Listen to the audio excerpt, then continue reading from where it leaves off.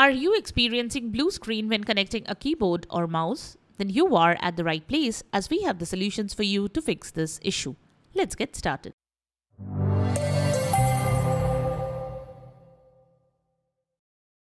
This is the Windows Club. If you see a blue screen when you connect a keyboard or a mouse to your Windows computer, this video will help you fix the issue. Multiple causes can trigger this problem, such as corrupt system image files, corrupt drivers, a hardware issue, etc. Now let's get started on how to fix the issue. Method 1. Preliminary fixes. Try a different USB port. This will help you know whether the issue is with a particular USB port. If you are a desktop user, connect the keyboard and the mouse to both back and front USB ports. Your mouse or keyboard may be faulty. Try another mouse or keyboard and check if the issue persists. Method 2. Check the issue in safe mode. Enter safe mode and check if the issue occurs there. You can follow this guide to enter into safe mode. The easiest way to boot Windows into safe mode would be to press Shift and then click on Restart. This will reboot your Windows computer into Advanced Startup options. Go to the Advanced Startup Recovery menu as shown in the first solution. Choose Troubleshoot. Select Advanced Options, then select Startup Settings and then Restart. Press F5 on your keyboard to enter safe mode with the networking option. If the BSOD does not occur in safe mode after connecting the keyboard or the mouse, a driver may be causing the problem. You may need to update some drivers following the next method. Method 3. Update mouse and keyboard drivers.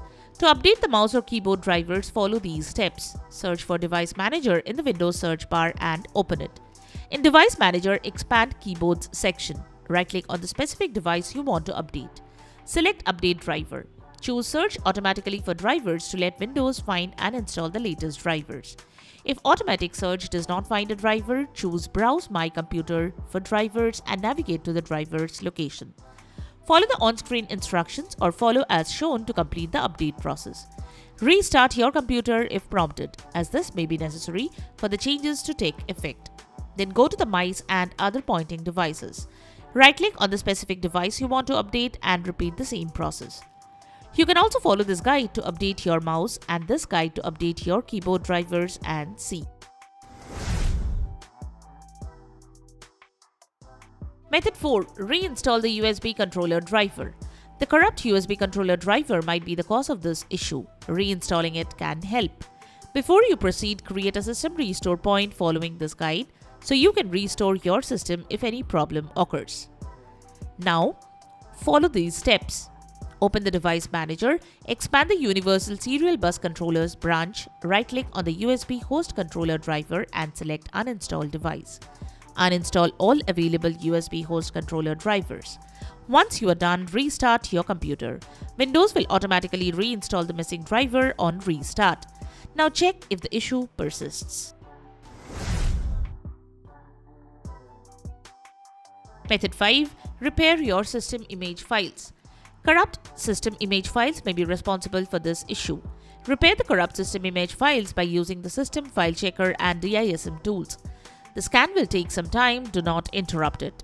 To do this, open Command Prompt as Administrator. In the elevated Command Prompt window, type this command and press Enter.